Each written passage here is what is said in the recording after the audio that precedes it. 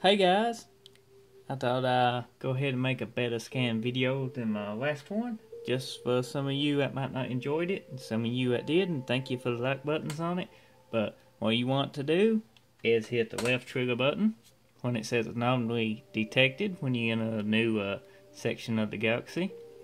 An arrow will pop up, just like so.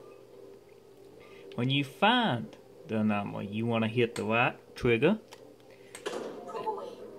That will send a probe to it.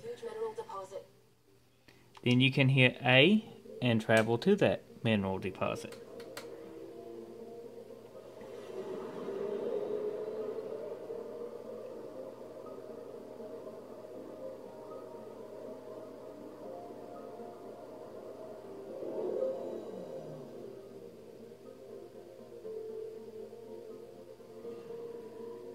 Then you can hit A to get it.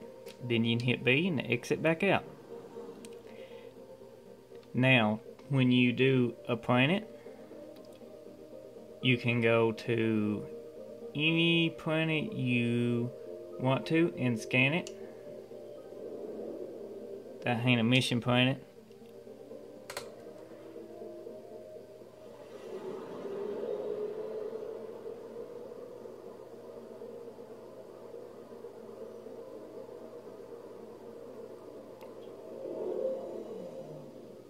Once you get to that planet, you want to hit the left trigger button again.